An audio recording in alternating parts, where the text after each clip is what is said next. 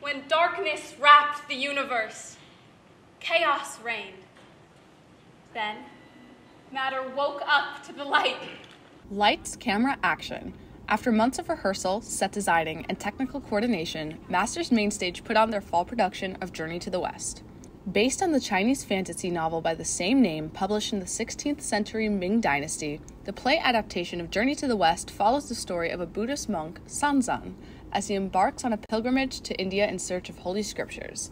He is accompanied on the journey by his 4 disciples, the Monkey King Sun Wukong, the pig Zhubaji, the white dragon horse, and the river ogre Sha Wujin, all searching for redemption to get back into heaven.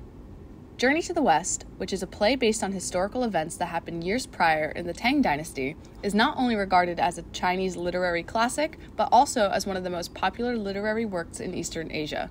Junior Jessie Shi, who plays Sanzang the monk, recalls the show's popularity back home. It's like one of the 4 most famous traditional stories in China that everyone knows.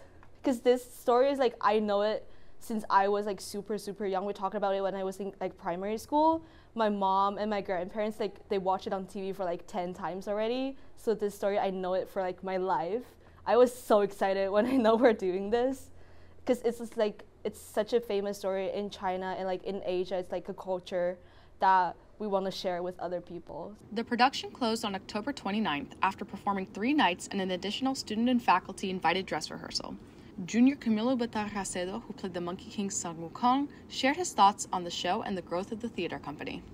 This play was just something just different from every other play we've done, and I thought it was just so much fun to work with everybody.